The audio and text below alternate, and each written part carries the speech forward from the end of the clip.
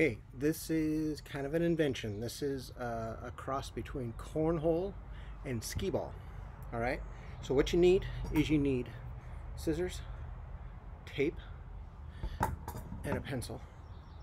And I took a box that is not open, hasn't been used yet, and I drew 4 circles by tracing them on the box. Okay, and then I also took a box that is already ready to be used, and I drew circles on the top of that box too.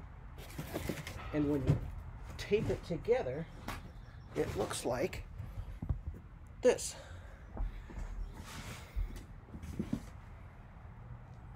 Okay, and I cut the circles out with scissors. It's not easy, you might need help.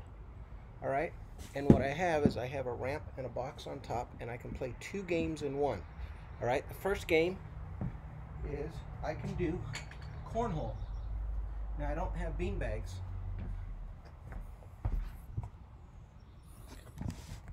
Oh, let's see. I don't have bean bags. I have socks. They kind of bounce, but we'll see if I can get any in. Oh, on top. It's tough because they bounce. Oh, I got one. Okay, that's one game. The second game you can play is you have to use a ball that's less than a baseball. So it has to be like a tennis ball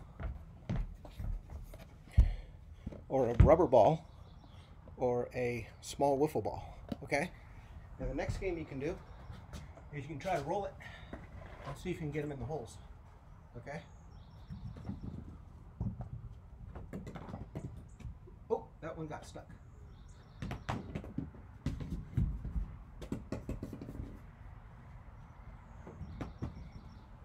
Oh, just missed. I'm gonna go on top. Nope, I didn't go hard enough. Gotta really roll it to get it on top. Oh, too hard. Oh, just missed. And got it. Okay? And then, if you want a challenge, you can take another box and put it up like this, and now you got an even bigger challenge because you can roll the balls up the ramp and try to get them on top and over, or you can do cornhole.